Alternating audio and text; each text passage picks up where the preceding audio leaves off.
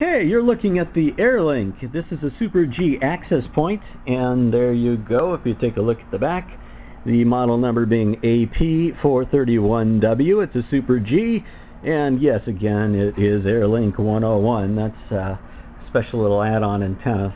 Surely did not come with an antenna that big. I think the one that Airlink included was probably about, that high.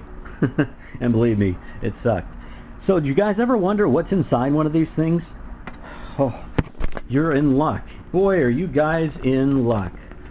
Just a little bit of jitters on the camera here. I apologize. I'm just not getting a very good grip here. And, here we go. Look what we got here. We have the inside of an Airlink 101 router. Isn't that cool? Isn't that cool?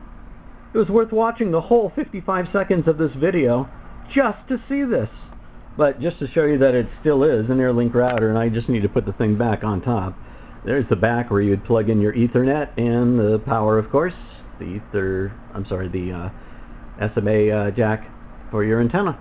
And the bottom still showing that it is an Airlink.